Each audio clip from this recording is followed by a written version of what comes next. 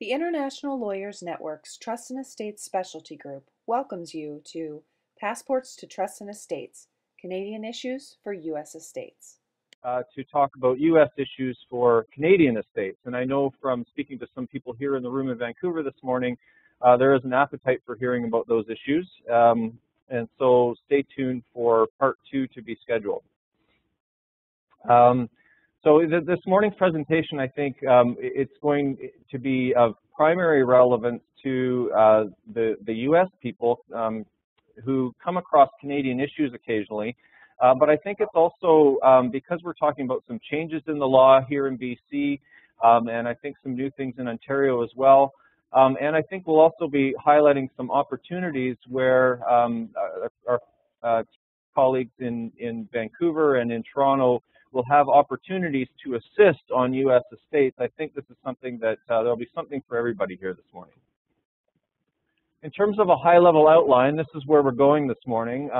I'm going to start off the presentation by talking about issues that come up when U.S. persons, U.S. residents or citizens, acquire Canadian recreational properties, issues relating to the acquisition, holding, sale, and estate issues relating to those properties.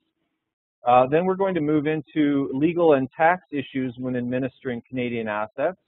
And that will primarily be Tammy Enkelwicz and Leonard Boschert from Fogler, who are doing that part of the presentation.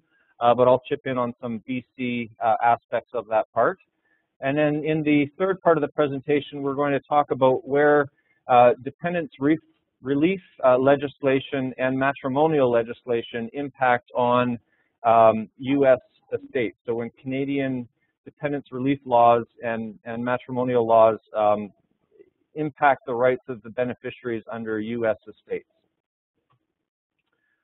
So beginning with part 1, when U.S. persons hold Canadian recreational properties. Starting with acquisition, there's some issues that arise on the acquisition that U.S. persons may not be accustomed to dealing with in the U.S. So first of all, we have property transfer taxes or land transfer taxes in Ontario, and this just really adds to the cost of acquisition of the property for the U.S. person acquiring a property here. So in British Columbia, it's 1%. Our tax is 1% on the first $200,000 worth of value, and 2% on everything over $200,000. In Ontario, they have a similar land transfer tax that also goes up to 2%, although I think that threshold kicks in at a higher amount. I believe it's $400,000. In addition, if you happen to be buying a property within Toronto, they have an additional municipal transfer tax that adds another, it basically doubles the rate of the Ontario land transfer tax. So within Toronto, that cost is quite high. In addition to land transfer taxes, in purchasing a property in Canada, a goods and service tax of 5% may apply to the purchase. GST does not apply, generally speaking, to used residential properties. So if somebody's buying a cottage or a condo that's been previously occupied, usually it will not be subject to GST. But new properties or substantially renovated properties where it's been completely overhauled will be subject to GST. As well, some purchases of bare land, and if somebody's buying a condo hotel unit that are popular in places like Whistler, the GST may apply to those properties as well, even if they're not new. Another thing to watch out for on the tax side on an acquisition is that under the Canadian income tax rules, there is a withholding tax that applies whenever a non-resident vendor sells a property. So if you are the purchaser, if you're even a U.S. purchaser buying the property, if you happen to be purchasing from another non-Canadian resident vendor, you as the purchaser are required to withhold a portion of the purchase price, and it's 25%. And you have to hold that until the non-resident vendor acquires a clearance certificate from Canada Revenue Agency. And this can be something quite unexpected. Now, as the purchaser, it's, other than the administrative hassle of dealing with this, it's not going to put you out too much. But it's a problem if you purchase a property and do not make the necessary withholding. You, as the purchaser, can end up being liable for the vendor's tax liability. So this is something that that you have to watch for on the acquisition of a property here in Canada. Once you've acquired the property and you're holding the property, if it's a property for your own personal use or the use of your family members only, and you won't be receiving income from it, generally speaking, the tax compliance issues are quite simple and fairly straightforward. So you won't have income tax returns to file in respect of the property if you're in that situation. It is important, however, that you record not only all of your costs relating to the acquisition of the property, but if you make upgrades down the road, if you do substantial renovations, for example, you should be keeping track closely of all of your costs, because all of those things will add to the cost base of the property, which will lower your capital gain on a subsequent sale of the property. And so that documentation is important to keep organized. For holding, when you're holding the property, if you do decide to lease the property to third parties, so if you have let's say you buy a condo in Whistler and then you decide that you're only using it for a few weeks of the year and you're going to put it into a rental pool, well, if you don't do anything else, your tenants are required to withhold 25% on all of the rents that they pay directly to you. And you can imagine that if you've got multiple tenants coming and going, that could be not a very workable scenario. So there is another option, and that is for you as the owner of the property to appoint an agent who is resident in Canada, who acts on your behalf, and then you file an undertaking with Canada Revenue Agency promising that you are going to file a Canadian tax return. If you take those steps, then the tenants of the property will pay the Canadian agent. The tenants will not be required to withhold tax on the rents that they pay. Instead, the agent will withhold and remit the necessary tax, and the agent is permitted to do that on a net basis, so they can withhold after taking into account all of your expenses relating to the property. So generally speaking, if you're going to be renting the property out, that's the preferred way to go. However, that does mean now, as the non-resident owner, you will have to file a Canadian income tax return reporting all of your income from the property, and of course you're then entitled to claim all of your costs relating to the income from the property to offset your income. On a sale of the property, the U.S. vendor is going to be subject to tax on the capital gain if there is a gain. And once again, the purchaser in this case will have to withhold from the purchase price until you, as the vendor, obtain your clearance certificate from Canada Revenue Agency. Your capital gain on the property, if your cost of the property is $500,000 and you sell for $900,000, your capital gain of $400,000 is going to be subject to tax in Canada at a rate up to 24%. Essentially, half of the capital gain is taxable, and the high rate of tax, I think in Ontario, it's 48 or 49% now. In BC, it's still a little bit lower, but it's in the same range. What about transfers of property? If you want to transfer property to a family member, for example, well, there's no gift tax in Canada. You'll have to, of course, receive advice from your U.S. counterparts from your U.S. advisors with respect to gift tax liabilities in the U.S., which may very well apply. But there's no separate gift tax per se in Canada. However, a transfer to any non-arm's length party here in Canada is deemed to be a disposition at fair market value. So if the value of the property has gone up and you transfer to even a child or a family trust, the capital gains are going to be recognized on that disposition, and you'll have to come up with the funds somehow to pay the tax on that. Similarly, on the death of the individual who holds the property is subject to a deemed disposition in Canada. This deemed disposition is as though the property was sold at its present fair market value, and therefore capital gains will be recognized, and the tax on the gain will be payable by the estate.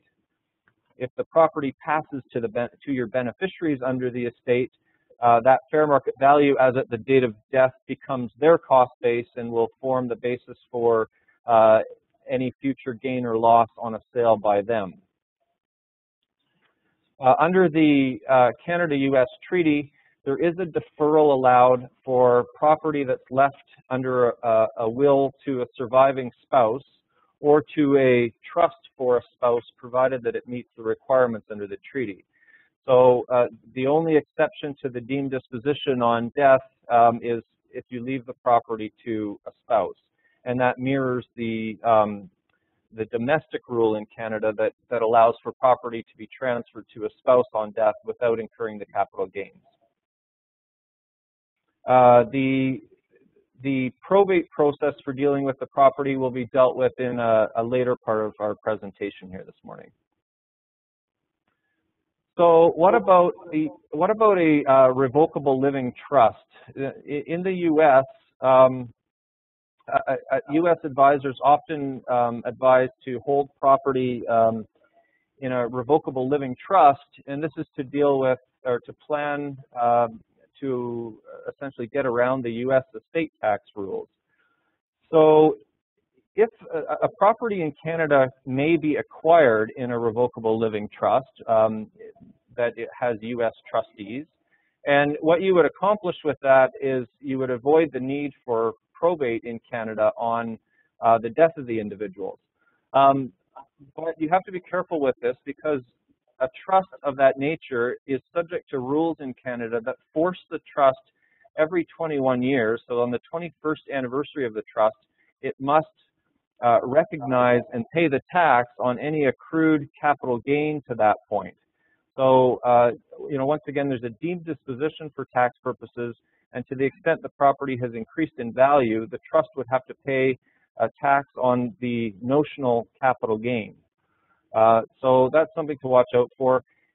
If you've already acquired the property and held it for a number of years, and then your advisors are telling you to transfer to a revocable living trust, that works for U.S. purposes, but in Canada, that transfer again would be considered a disposition and would trigger any accrued capital gains to that point. So often cases we find that unless the property has stayed the same in value or has decreased in value, that transfer later to a trust is not an option. A revocable living trust can also result in very complex tax issues if the U.S. individuals eventually become resident in Canada. If they spend too much time in their property here, they may acquire residency, and the trust should be unwound before that happens. So advanced planning is required. So another option for holding the property is to use a Canadian residence trust, and this, rather than setting up the trust with a U.S. trustee, this would require a Canadian resident trustee, and TD Canada Trust might agree to do that, I think, depending on the circumstances. In this case, all decisions relating to the trust property must be made in Canada in order for the residence requirement to be met. The benefit of holding the property in, one of the benefits of holding the property in a Canadian trust is that the trust will be able to claim the principal residence exemption, which is a full exemption on any future capital gains. And the requirement for that exemption is that the property must be available for the use of a beneficiary, and the beneficiary must be using the property, or must be ordinarily residing in the property. Interestingly, although we call it our principal residence exemption, there's not actually a requirement that the residence be the principal residence. So The test only requires that the person ordinarily reside in the property, and that's not a hard test to meet. And you could meet that test and not acquire residency in Canada yourself as individuals. So there is a way to structure this in such a way that a future capital gain relating to the property will be exempt, even for non-resident beneficiaries.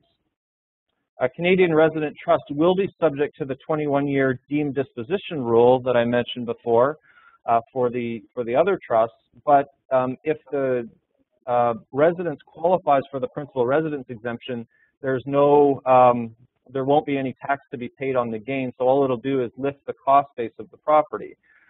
The downside of a Canadian residence trust is that there are additional U.S. reporting requirements. So the interest in the trust will have to be reported in the U.S. for tax purposes. It's also not ideal if there's going to be income earned from the property, because the trust would be subject to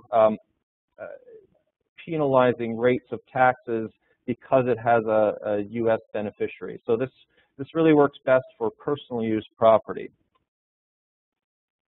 So that's the end of that part of the presentation. Now we're going to be turning over control to Tammy Enkelwicks and Leonard Boschert at Fogler's in Toronto. So before we turn over to the next part of the materials, I just thought I'd let the Canadians in the audience know that while we talked about the lucky U.S. person who's going to own the Whistler condo, well, there could be a good condo in Collingwood too, I suppose, or a great cottage in the Kawarthas. But next round, when we hopefully have the opportunity to speak to you again, we will talk about the Canadian who owns the U.S. recreational property. And for most of us, if it's not our family, it's certainly our clients. And I hope that you'll all be interested in that portion. Okay. So now we're going to turn to the legal and tax issues of administering Canadian assets. We're good? The slides are not there. The slides are not here. They're supposed to be on our desktop. She says they're on our desktop. I know.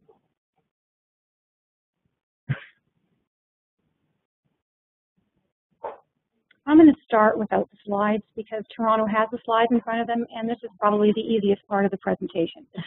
So for those of you who are aware, when someone dies in Ontario and their assets may be situated here, or someone dies in the U.S. but has assets that are situated here, there's going to be some sort of estate administration required.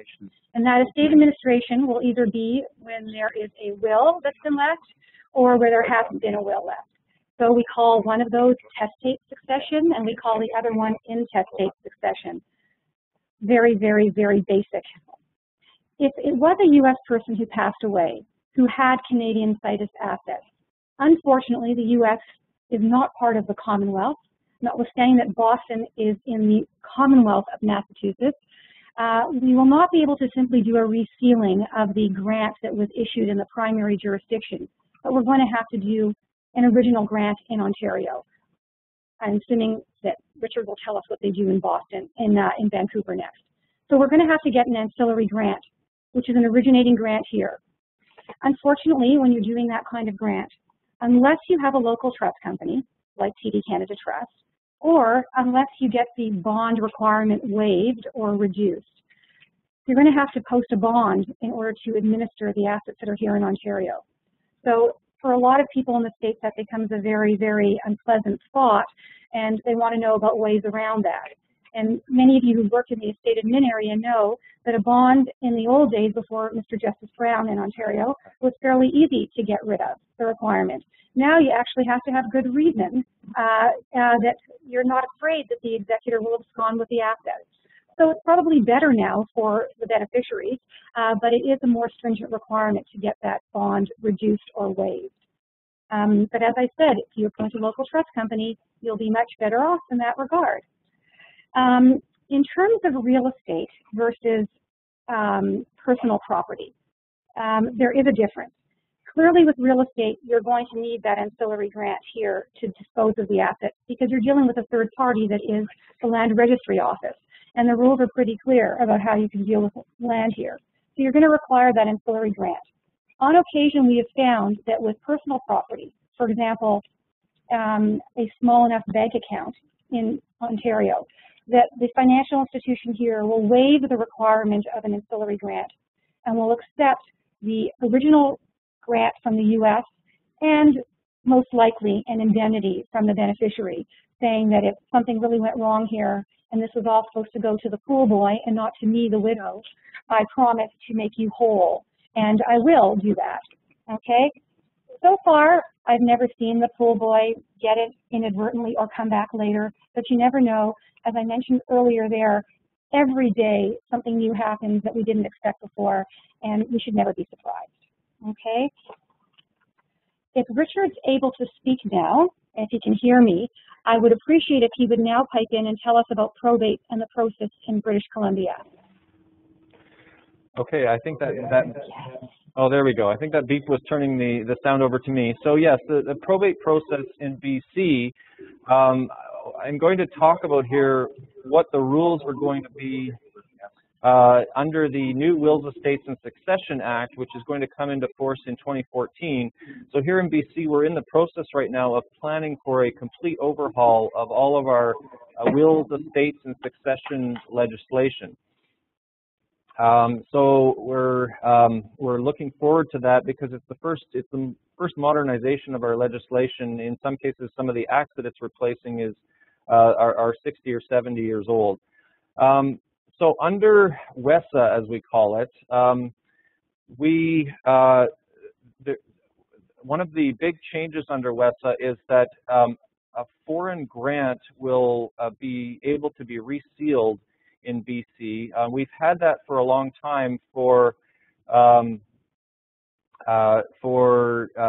dealing with any Commonwealth countries, but under WESA, resealing of a grant is also allowed for a grant issued in any state in the USA. So we will have the ability here in BC to take a grant of probate that's been issued by a court in the US, take it into the court in BC, and have a simple resealing process, which is a far easier process than applying for an ancillary grant. An alternative procedure is to apply for a grant of probate to a local attorney for the foreign personal representative. So if the U.S. representative does not wish to deal personally with the Canadian or BC assets, they can apply, or they can appoint a representative here in BC, such as TD Canada Trust, to make application for them, and that the grant to that attorney would be limited to the assets in BC. Another significant change under WESA is that no security is required for any application unless it's ordered by the court, and typically there's a process for a beneficiary of the estate to ask for a requirement of security. But if that doesn't happen, the court, generally speaking, will not order security. On an application for a grant of probate in BC or a resealing of a foreign grant, probate fees will be payable on the value of the real property located in BC or any tangible personal property situated within BC. And the rate of our probate fees is approximately 1.4% of the value of the asset. So that's another tax grab that we have here in BC, and I think Ontario has something similar. I'll turn it back over to Tammy again now. Fees. In terms of Ontario's probate fees, when we used to call them probate fees, they were 0.5%. When we called them a state administration tax, they were tripled. So as we all know, on the first $50,000, it's still payable at the rate of 0.5%. But hopefully most of our clients and us, when we pass on, will have more than $50,000 of assets, at least with our insurance, and it will be at the rate of 1.5%. So I mentioned, obviously, that someone could die leaving a will, and also it's clear that people can die without leaving a will. And when they die without a will, they're considered to have died intestate. But it is possible, of course, for someone to die intestate with assets in Ontario, even if they were not an Ontario person. And in order to get the ability to deal with the assets here in Ontario, somebody's going to have to nominate themselves to the court to obtain the certificate of appointment of a state trustee without a will, the former letters of administration, right? And Again, we want to have an Ontario applicant. Typically, again, security is going to be required in the form of a bond unless it's the trust company that's applying or unless the bond requirement is waived or reduced. And the problem is non-residents cannot apply for this particular certificate. So it's unfortunate that Ontario's law is slightly behind that of BC right now, but that's what you learn in law school, that every 10 to 15 years is a wave somewhere in this part of the country where they're getting ahead in one area of law and eventually the other parts of the country eventually catch up. If you practice in your field long enough, and if we practice in our field long enough, we'll eventually reach something that's what it should be at some point. We hope. In terms of the priority of people who are entitled to apply, it would be at first the spouse, the children, the parents, the siblings, the nieces and nephews. But again, because we don't want a non-resident to be applying in this situation, it's likely not going to be a family member who's applying. They probably all are in the U.S. It would likely be a trust company or a trusted friend or relative who is here in Ontario. Richard, I'm sending this back to you. Thanks, Tammy. So in terms of intestate succession in BC, if somebody dies without a will with assets here in BC, our present law is quite similar to what Tammy just described in Ontario.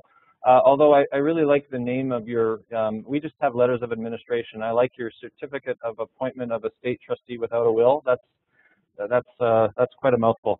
So our present laws are similar to those in Ontario, but again, under WESA coming into effect next year, there are some changes coming in. So WESA it sets out specific priority for who has a right to apply for letters of administration. It goes to spouse, and it goes to essentially to children if or a child who has the approval of at least half of like a majority of the children of the deceased, and then it goes on from there to name alternates.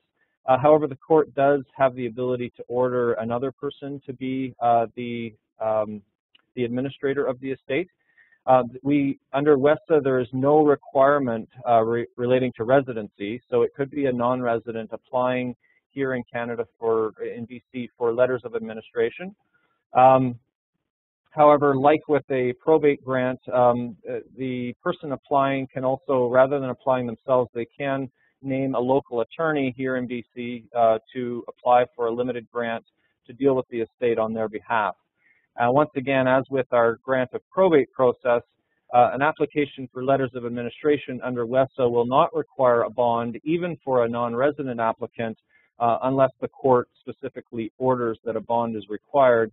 And generally speaking, again, that's only going to be in a situation where a beneficiary or a creditor of the estate is saying they require, requesting the court order a bond for the protection of that individual or that person's interest.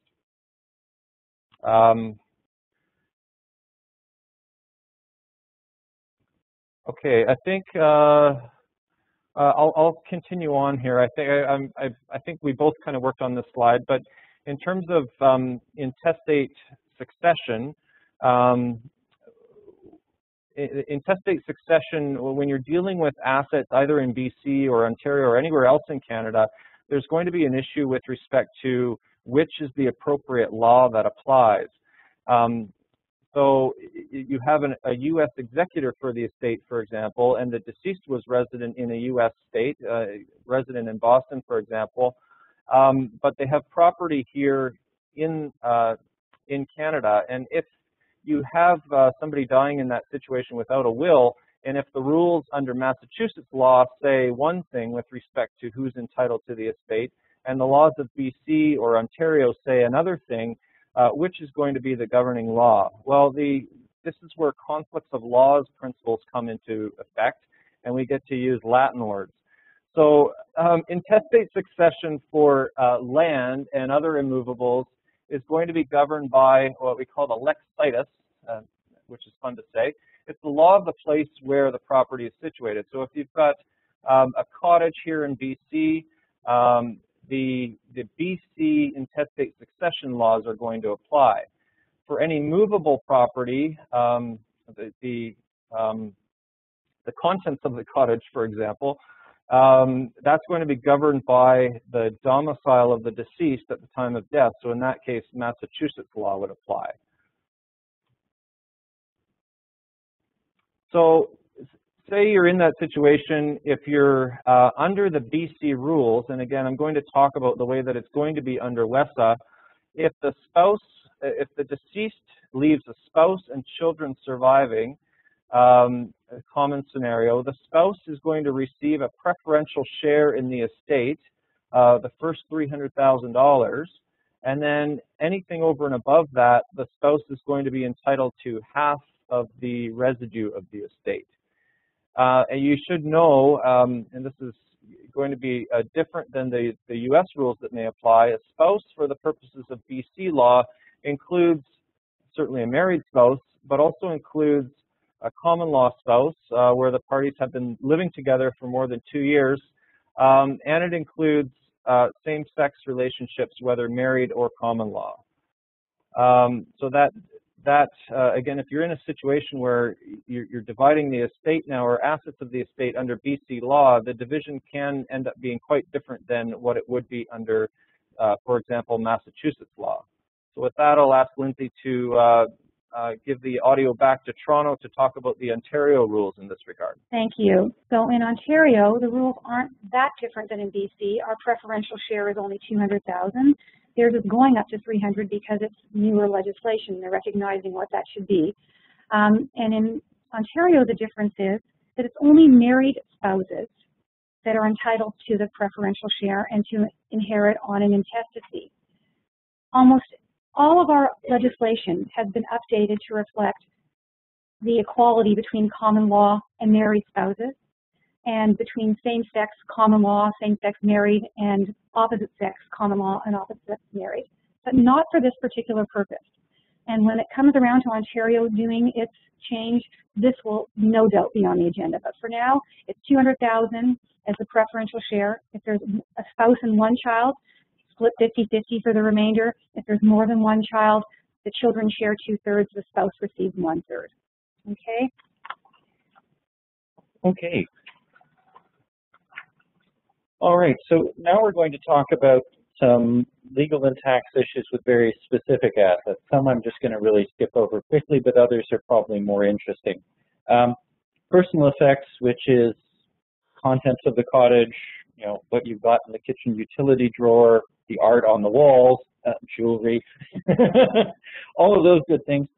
Typically, there are no export duties. So if they, let's say there was a cottage in Muskoka and it's being sold because no one's going to own it anymore and the contents are going back to the family in Boston, there will be no export duties, there will be no export permits, et cetera, et cetera. But you can run into some issues, for example, if there is culturally important or culturally sensitive artworks. You know, if they're hanging a real Pell on the living room wall, you'll need an export permit, and typically the government may prohibit the export to give time for a Canadian museum or Canadian collector to match the price and buy it. So there are all sorts of special rules for culturally sensitive property. It sounds more onerous than it is. I've got a client who has one of the most fabulous decoy collections. So decoy ducks, the real ones, some of them are over 150 years old. We can't get them to stop us from exporting. We'd like this to go to a museum, but nobody wants to take it. And CRA has said, no, we don't really care. I mean, the thing's worth hundreds of thousands of dollars as a collection, but it's just considered, oh, that's not really important, or they don't really understand that these are some really, really special things. But anyhow, so that's one thing. I'm just going to move this forward because I see we're a little behind. When you have RIFs and RRSPs, this can come up in two ways. One is you could have the classically Canadian situation where mom or dad has an RRSP or a RIF, dies and has left the plan product to a beneficiary who's in the United States. For example, to the two kids, and they're both resident in Boston. In the purely Canadian context, as you probably know, if it's held by a TD Bank institution, you file all the paperwork, and TD will ship you the check or the two checks for the whole amount, because the liability for paying all the taxes falls to the estate and falls to the beneficiaries under our Income Tax Act. When the beneficiary is non-resident, to protect CRA and to protect the financial institution, there's a withholding tax. It's basically a 25% withholding tax, but it can be reduced depending on the tax treaty. So if it's going to the United States, it could be reduced to somewhere like 10 or 15%. So that's a simpler situation where the plan is in Canada, the annuant or contributor was in Canada at the time of death, and it's simply the beneficiaries who are non-resident. Then there's a withholding tax. The more complicated scenario, and I'm not going to go into all the permutations about it, is when you have the contributor annuant non-resident and the beneficiaries non-resident. That can happen, for example, dad is widowed, he decides to move to Boston to be closer to the kids. He'll probably have done a full departure from Canadian purposes, but the RIF or the RSP won't be captured by departure because it's still in Canada, and as he's getting his payments every month, TD is withholding the appropriate amount of withholding tax under the treaty. Then comes death, and you get the deemed cashing out in the moment before death. For those of you in the United States, the Canadian Income Tax Act is filled with what my tax professor called one damn deeming provision after another, and there are a lot of them, and this is yet another one where in the Canadian context, when you die and you have an RSP, which is a registered retirement account or registered retirement income fund, where you're drawing money out, if you die, you're deemed in the moment before you die to have pulled all of it out into cash, and it's included, cent by cent, dollar for dollar in income. Of course, if the annuant contributor dies non-resident in the United States, it becomes quite complicated. And all I'm going to say for this is, if that's the case, you're going to need both Canadian and U.S. tax advice. There will be forms to file under both jurisdictions.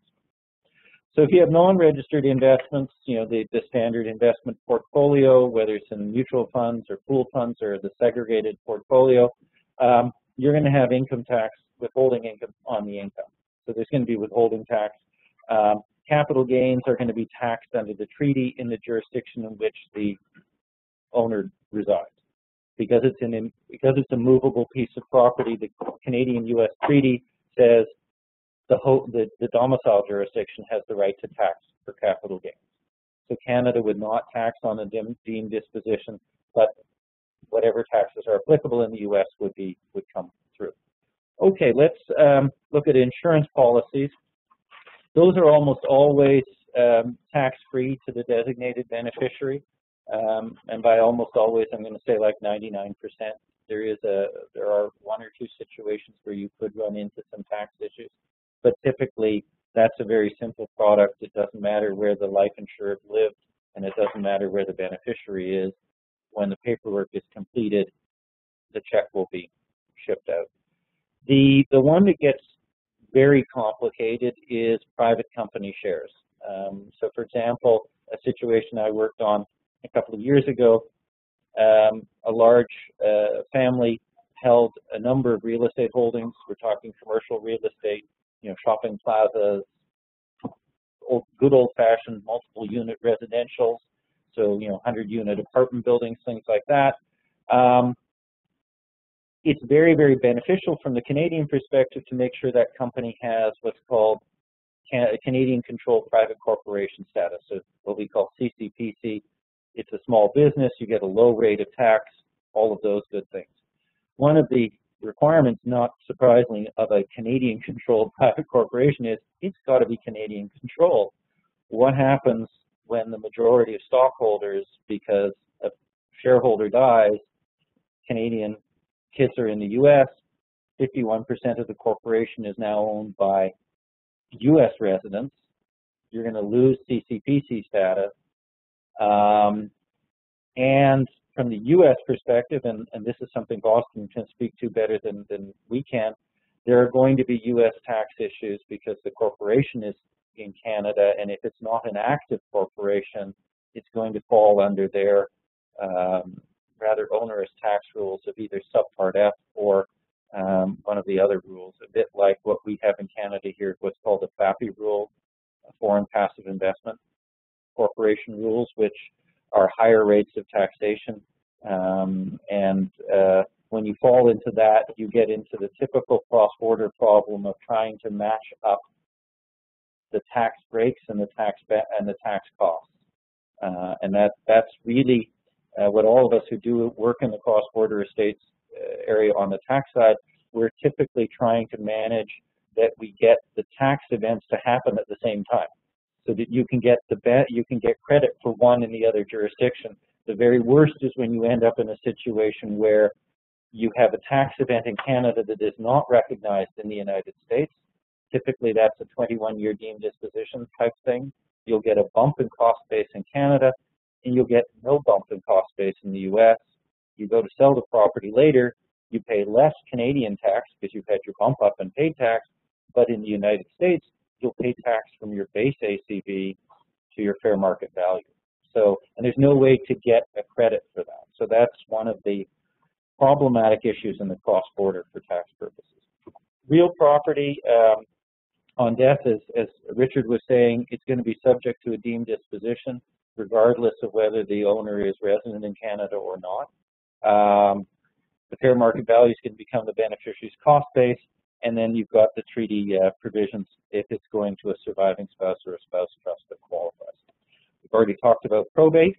So the next area we're going to scoot to, and this is going to be the real back and forth, is dependence relief and spousal claims. And I'm going to turn it over to Tammy to start, and then we'll turn it back to Richard. Okay. So in terms of matrimonial regimes, the sort of obvious difference are between the civil law regimes and the common law regimes.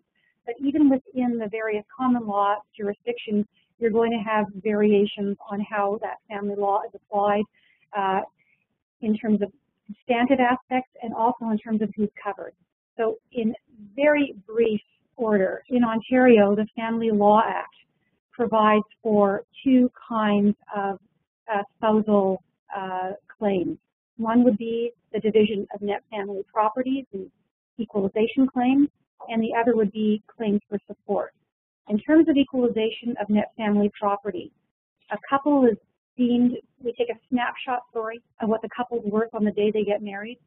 We take a snapshot of what they're each worth on the day the marriage ends, whether that's by way of separation or by death. And whoever has gone up more in value owes a payment of half the difference to the other spouse.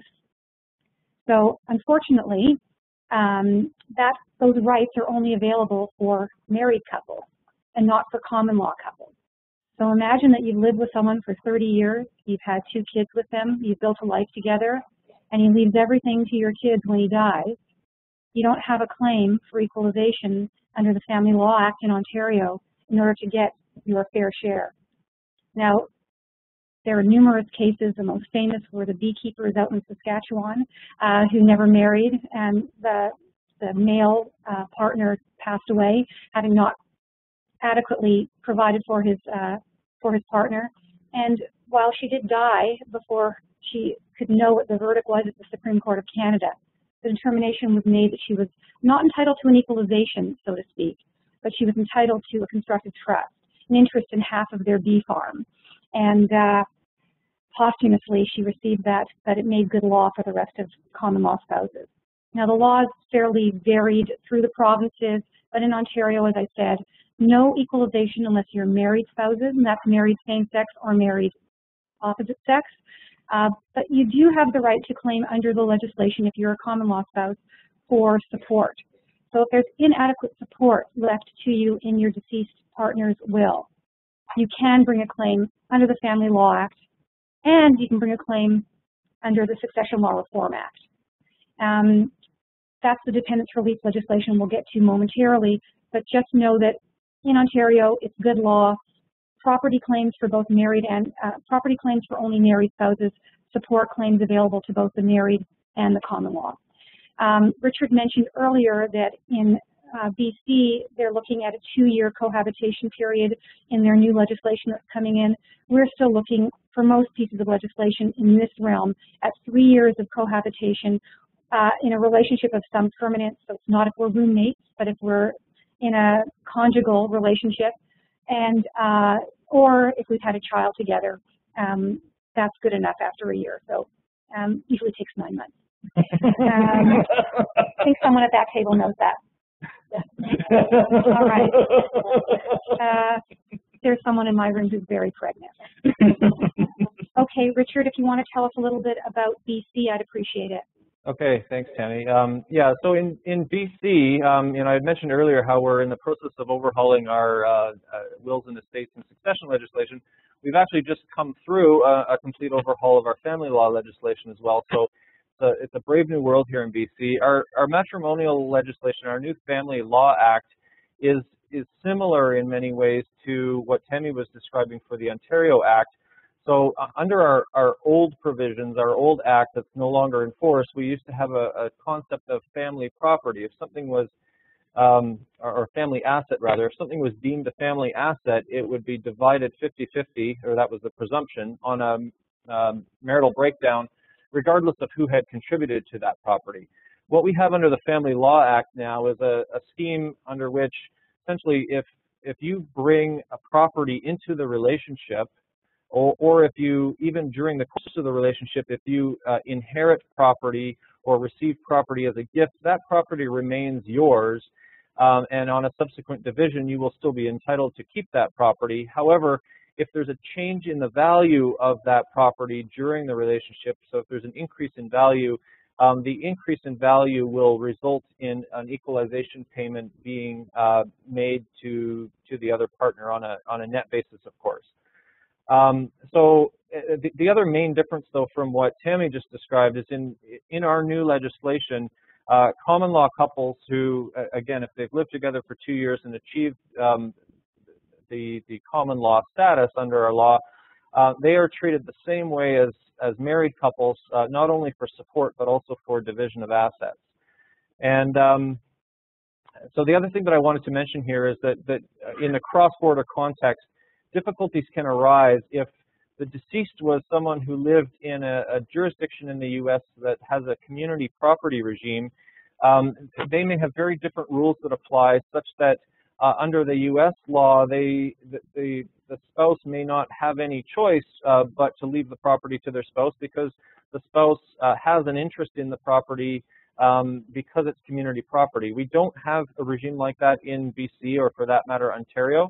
And so to the extent that there is a spouse that's making a claim to the property, they would have to make that claim under our dependents relief legislation, or a constructive trust claim of the type that Tammy was talking about under our common law. So we'll move on now to talk about what that dependents relief legislation looks like. So in BC, it's actually a little misleading to talk about dependents relief legislation in BC. We have a different creature here. It's called the Wills Variation Act. And I say it's misleading because our act really has nothing to do with dependency at all, or at least at one level. Under our Wills Variation Act, which will be incorporated into our new Wills, Estates, and Succession Act without any major changes, a spouse or child can apply to the court here in BC and ask the court to change the terms of the will if the deceased did not make what's termed adequate provision for them. And there's quite a body of case law that we don't have time to get into this morning regarding what constitutes adequate provision. And I would just say that it's one standard that applies in the context of a spouse to which a legal obligation is owed, or a dependent child. And there's another standard that applies where there is not perhaps a legal support obligation, but there's what the court has recognized a moral obligation to leave adequate provision for even your adult independent children. So this law applies to land and other immovable property in BC, regardless of where the deceased was domiciled. So even for U.S. persons, their estates can end up being subject to a claim in BC by a child or spouse. And recall again in this context that our definition of spouse is quite a bit broader than what tends to be the case in the U.S. And if the deceased was domiciled here in BC, it applies to all of their property worldwide. So in Ontario, the situation is different, and we'll switch back over to Tammy again. So in Ontario, it actually is the classic dependence relief type of legislation. If you qualify as a dependent under the legislation and you weren't adequately provided for under the will of the deceased, you can bring a claim for dependence relief. Now, who qualifies as a dependent? Clearly, it's going to be a spouse, and under this particular part of the Succession Law Reform Act, it can be a common law spouse, 3-year cohabitation or child of the marriage or child of the union, parents, which include grandparents, children, which includes grandchildren, siblings, and any of these people to whom you have been, the deceased has been, providing support immediately before his or her death or was under an obligation to do so. So it's fairly interesting to me when I think about the typical will that we do that leaves everything to the spouse and leaves nothing to the children unless the spouse predeceases. And I guess realistically, the children of that union, if everything goes to the spouse, really do have a claim against their deceased parent for not adequately providing for them. Now, I don't think I've ever seen a case where I've seen children in an intact union bringing a claim against their deceased mom who left everything to their living father. But there is potentially a claim there. Probably not going to be the first one to bring that. Dependence relief in Ontario, there was a little opening for those moral type claims that BC allows in 2 cases. We're not going to go into any detail here other than saying they're probably limited to their facts. It's still not going to be very easy for a 51-year-old independent daughter to bring a claim against her mother if she doesn't provide for her adequately under her will. Okay? I'd like to go back for one moment to the Family Law Act and a clause that those of you who look at wills often see in there.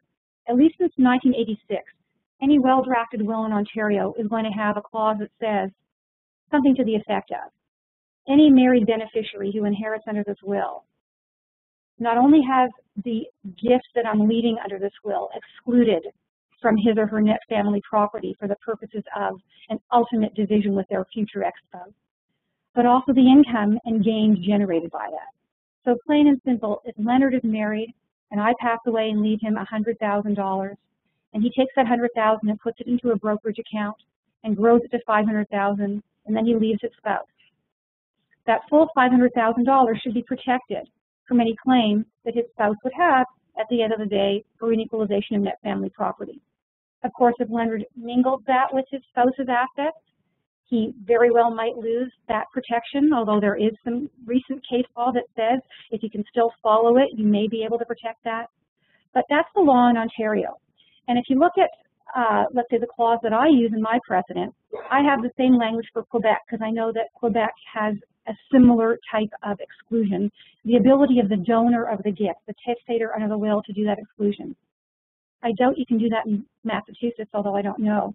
So when you have these cross-border situations and you have children who are living potentially in other jurisdictions, or the parents in Massachusetts but the kids are living up here, it's really important to make sure you get the advice about that because you don't want to have the uncertainty later on of which jurisdiction's applying. Is it real property or is it movables? I don't want to have to deal with that. If I can be certain in the drafting, I'd like to do that.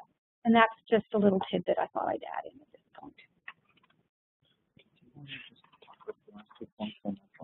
Last 2 points. Okay, so if Dad was an Ontario person, he passed away, did not provide adequately for his child who's living in Boston. If there are assets here in Ontario, that child in Boston is allowed to bring a claim here in Ontario. There's nothing that prohibits a non-resident from bringing that claim. But of course, what can the court give an order on? The assets that are situated in Ontario.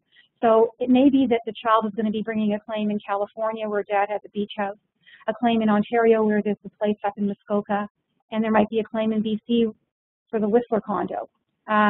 Nothing prohibits the child from coming into that jurisdiction. And ultimately, under Ontario's legislation, there's a whole slew of criteria that the court is going to look at when it's deciding whether it's going to grant support.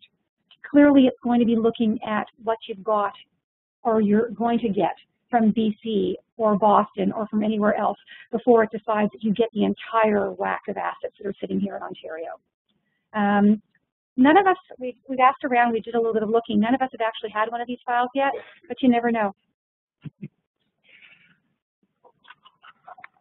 Okay, I'm wondering if we're now going to go to the comments and questions section, and I wonder if we might start with the Boston office, who probably have been the recipients of most of this advice. And I wonder if, Lindsay, do you want to turn it over to Boston to see if there are any questions for Richard, Tammy, or for me? The question out of Boston is, who pays the real estate transfer tax stamp when real estate is transferred? I think that was in the initial section of the presentation. In Ontario, it is the purchaser who pays the land transfer tax.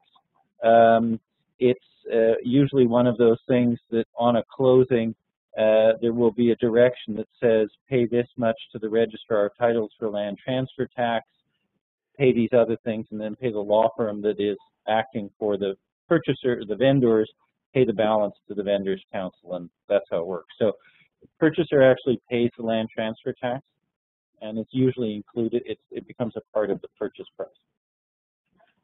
Sorry, not a part of the purchase, it's on top of the purchase price. It's part of what the purchaser has to remember they've got to pay for when they do it. And HST or GST, HST here in Ontario, harmonized sales tax is on top of everything if it's collected. As you know, typically in a residential situation, it's not going to be unless you're buying a brand new unit, from a condo company that's just going to be registered. Any other questions from Boston before we turn it up to the other offices? On the dependent release, what does the dependent get, and how do they establish, is it based on some way that they establish what their needs are? And is it possible to disinherit a child in Canada? Okay, I heard possible. Is the question, is it possible to disinherit a child in Canada? Yeah, so that the Dependent Release Act wouldn't apply? So you can draft what you want in your will, but the dependence relief legislation in Ontario allows a person who stands in one of those positions, like a child, to bring a claim. If you are an adult child, like I said, the 51-year-old Ontario independent daughter, you're not likely going to be successful in Ontario. In BC, much more likely that you'll be successful because it's really about an obligation you owe to all your children, not to the ones who visit you. Yeah, Richard speaking here from BC. So under our legislation here, as Tammy said, you can always structure your will how you want, but if you're leaving a child out, you're leaving yourself wide open for a claim to vary your will. Now, when Tammy mentioned earlier about some provinces having laws that are more advanced than others, our laws in this regard are not all that advanced, and therefore the order for will's variation only applies to assets that fall within your personal estate when you die. The easy way to avoid a claim is to ensure that you don't own the property when you die. So you give it away during your lifetime, either to another individual or you put it into a trust or other vehicle during your lifetime.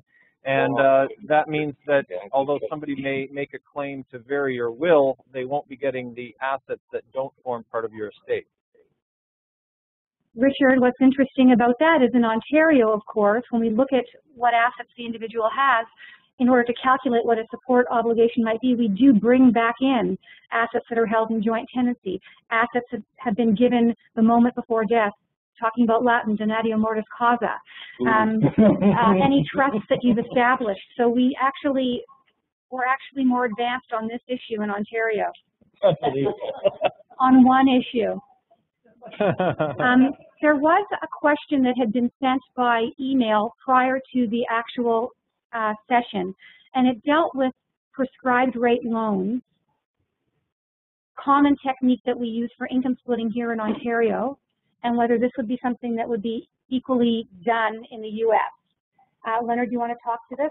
Yeah, and Donna. and Donna can talk about this too. Donna and I talked about this, and here's a typical example of what Canadians are interested in and what Americans are interested in.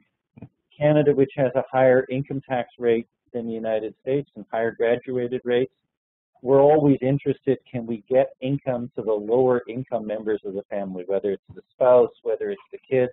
And a very typical way of doing that is to set up a family trust, have a nominal settlor with a $20 bill that we firmly attach to the trust deed so the original property can't. And dad makes a prescribed rate loan, which is a loan at the interest rate that's in place at the time, which up until the end of this month will be 1%, and after next month is 2%. Still a pretty cheap loan, I must say. And even if the prescribed rate goes up later to 10%, your 1% or 2% loan is safe. As long as the trust pays that interest every year within 30 days of year end, so by January 30th that loan is paid, the interest is paid, there's no attribution rules, and you can sprinkle the income around, and the kids can get some, and mom or the partner can get some, and all is fine. So when I raised this with Donna, and Donna will speak to this in a sec, Donna came back with, we're not so worried about that because our income tax rates are lower. So the base answer is, in the United States, they don't care about income splitting. And I'll turn it over to Donna. You can speak to the American side. And I would invite Brian Goddard, who's here with me from Davis Law and practices in the tax area as well. The focus, as Leonard said, the focus in the U.S. Is on the estate tax, which is much more onerous here. And so when we're doing trust planning, we're trying to get assets out of the estate and not necessarily just make loans to a trust. So we want assets to be transferred to a trust and get out of the donor's estate. And that's where our focus is. There are some particular circumstances where we would be focused on spreading income and hoping to get lower tax brackets. We do have a graduated income tax as well. But that's a little bit more difficult to achieve here. Our rates are lower than yours, so there isn't as much motivation to do that. And I'm going to leave that part of the conversation to Brian a little bit. And also, given the way the structure is set up, our attribution rules, what we refer to as donor defective trust for income tax purposes, we're typically putting assets into trust and then intentionally causing income to be taxed back to the donor so that there'll be that income tax that's paid by the donor outside of the trust is sort of an additional asset of the trust that's not subject to gift or estate taxes. So we're doing the exact opposite here than you're doing there. So I'll let Brian talk about income shifting a little bit as well. Right. So income shifting happens in a couple of contexts, mostly in a business context where business is enjoying profits and they want to spread the interest, the income around, so you want to transfer equity to family members or put them on the payroll. But it has to have substance so that paying payroll taxes, and also is subject to reasonable compensation restrictions. In terms of portfolio type assets, with children up to a certain age, 14 or so, there's a kiddie tax. So basically, you pay the income tax at the parent's rate anyway. But Dawn is right. The tricks in the U.S. are to when gifts are made and the assets flow out of the estate is to leave the income tax incidence with the grantor, so that the additional tax that's paid also leaves the estate, and the large state tax rates won't apply to that wealth. Once the asset leaves the estate, for adult children anyway, it's their money and it's paid at their rate anyway. So. But before we wrap up, I do have a couple of questions for the folks in Canada. One is around the question of who is a spouse. So if let's say we have a Canadian husband, wife with a U.S. child, now a U.S. resident child, living with his or her girlfriend, boyfriend, for 2 years. So that person that can now be considered a common law spouse for Canadian purposes, even though the marriage is, or the common law marriage is in the United States, or is it the state in the U.S. that would determine the marital status of that couple? So in Ontario, if they were living together for 3 years in Boston, we would say that they were a common law partner. But just living together doesn't necessarily mean you're common law. And I used the word conjugal earlier, but even that's not necessary, depending on the couple and how they arrange their affairs. There's usual indicia of what creates a spousal relationship. And yeah, living together and typically sharing a bed are two of those. Having joint financial assets can help, but isn't necessarily indicative. Holding out memberships together at religious or social organizations can also help. There's all sorts of indicators of this. Discussions about whether you're going to have children together also can be an indicator. But yes, 3 years of living together in Canada would be, or in Boston, would be enough for Canadian law to assume that that couple was common law. I'll just add one thing, that I think if the couple were continuously living in Boston, then Massachusetts law would determine whether or not they were a couple, unless you were dealing with real property here in Ontario, in which case our law would take over, or at least it would become one of those interesting conflict of laws questions that we tend to give on law exams. But if it were only about an investment portfolio, I would think that the law of the state of the Commonwealth of Massachusetts would apply, just as if the reverse were true, the law of the province of Ontario would apply to determine whether they met the test. We would accept what would be marriage in that jurisdiction in our jurisdiction. Or we would accept what would be common law in that jurisdiction in our jurisdiction. Correct. Donna, are there any other questions? I think everyone has raised their issues. But I hope that you'll give everyone an opportunity to perhaps send follow-up emails if something comes to mind. We'd all be glad to take email questions. Absolutely. Yep. Okay. Okay. So Richard speaking here. I've got one question in the room here in Vancouver. Yeah. So the question here. Oh, we just lost our lights. The question here relates to my comments about using a principal residence trust, and so yes, what I was saying was that a U.S. person acquiring recreational property, say in Canada, in BC or Ontario or any other province, they can acquire that property in a Canadian trust and end up getting access to the Canadian principal residence exemption, which shelters any future capital gains, as long as they are using that property or residing in that property for some period of time during the year. So it doesn't necessarily have to be the place that they are living in all of the time or predominantly. As long as they're spending some time in it, they'll be able to claim that as their principal residence, or the trust will actually be able to claim it on their behalf as the principal residence and shelter capital gains. So if they rented out that for a period of time, let's say they used the property, but they also rented it out from time to time, would that throw that structure? Okay, so second part of that question, if they rented out the property for part of the time, would that jeopardize the status of that? Yes, if they change the use from primarily personal to primarily rental, it would be a change of use in the property for tax purposes, and they would eventually lose the capital gains exemption, although there is an election that would allow them to keep it for a period of an additional 4 years. So eventually, after a long enough period of time, they would lose that exemption. Yeah. I think that's it in the room here. Thank you very much.